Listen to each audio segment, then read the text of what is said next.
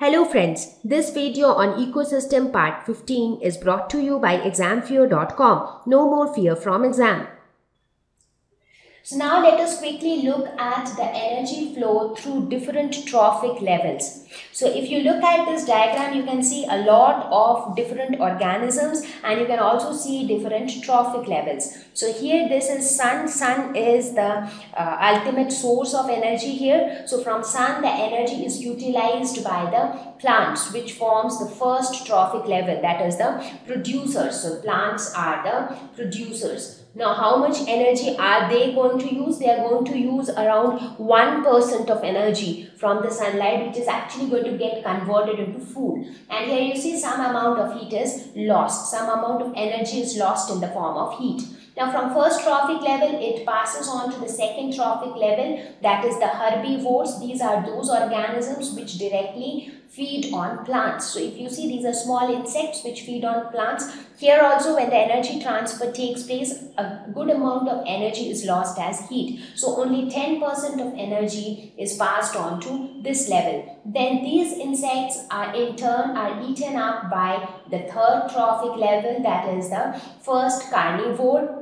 So these are the primary carnivore. So these, again, here also some amount of energy is lost. So around 10% of energy is passed on to primary carnivore. And in a similar way, the fourth trophic level, which is occupied by the secondary carnivore, here it is a hawk. So here also some energy is lost as heat and around 10% reaches here. So the minimum amount of energy reaches the fourth trophic level. Now when any of these plants or animals die, they are eaten up by the decomposer. So if you see here, plants also goes to the decomposer, second trophic level, third trophic level, fourth trophic level, all of them finally go to the decomposers. And here also some amount of heat, energy is lost in the form of heat. So these are the decomposers. So if you look at the entire energy flow, you see that a lot of energy is lost in the form of heat. Since a lot of energy is lost in the form of heat, that is why we have the Lindemann's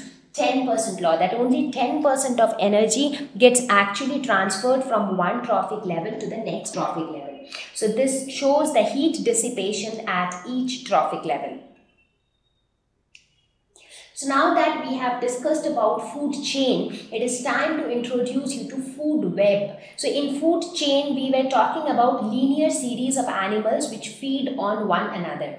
So in food web, we talk about the interconnected food chains. So here you see the structure, the picture which you see on the screen, that gives you a web-like appearance, the spider's web, how it looks like. So this also looks very similar to that. So this is formed by interconnected food chains forming a web-like pattern, as you can see here. Now, why food webs exist? It exists because one particular organism can have variety of feeding habits. One particular organism can eat insects. That animal can also eat plants. That animal can also eat bigger animals. So there are variety of living organisms which that particular organism can eat, and this gives rise to the concept of food web. So here if you see, you have variety of plants that at the producer level. Now these plants, for example, I'll just explain one or two.